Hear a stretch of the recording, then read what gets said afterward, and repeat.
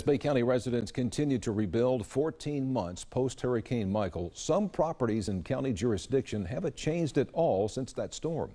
Now many residents are asking what's going on and why isn't the county stepping in? News 13's Erica Ohrstad learned from county code enforcement officials that the process is a monumental task being undertaken very seriously.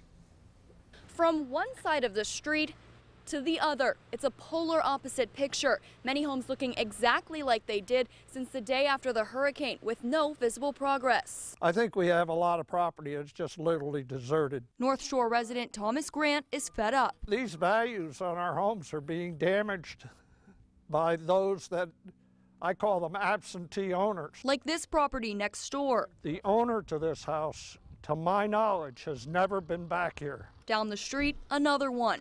And another. I'm seeing a community of people that are really trying hard to bring it back. But then I'm seeing too many people that aren't doing anything to clean up their property. He and several other residents are wondering, when will the county step in? What many don't see is this. We conducted an inventory of approximately 1,500 properties in Bay County. The war room of county code enforcement. Bay County Code Enforcement Manager Kathy Ashman says she and two others are tackling around 1,000 hurricane-related cases after the one-year grace period ended in October. It is overwhelming, to say the least. The property next to Grant's home is on the list. It's obviously not something that's going to happen overnight. For more information on how the properties are categorized and what will happen to them, visit our website at mypanhandle.com. In Panama City, Erica Ohrstad, News 13, Panhandle Strong.